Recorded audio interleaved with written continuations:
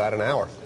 In our health key report for you this morning, celebrating her son's 25th birthday party was anything but a celebration. Cynthia Gibson got the news that day that changed her life. Unfortunately, it was breast cancer that she learned she had. Fox Connecticut's Audrey Kuchin has her very emotional story. I'm just glad to be a survivor. It's been 2 years and 9 months, and I'm just thankful to be here.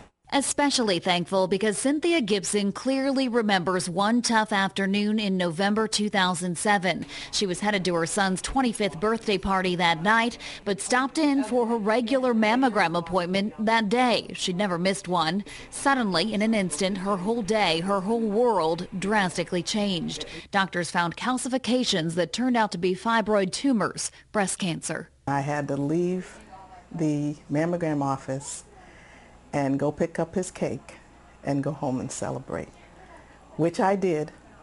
And I just had to fight back the tears. And I just said to myself, first I said, why me? And then I said, why not me?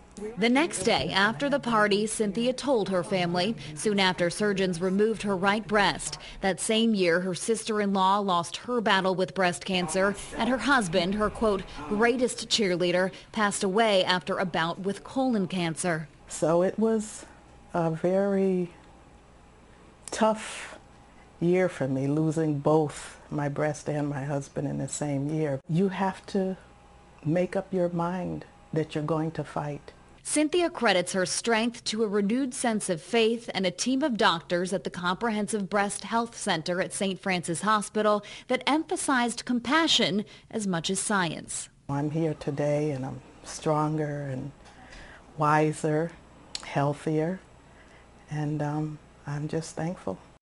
Audrey Kuchin, Fox, Connecticut.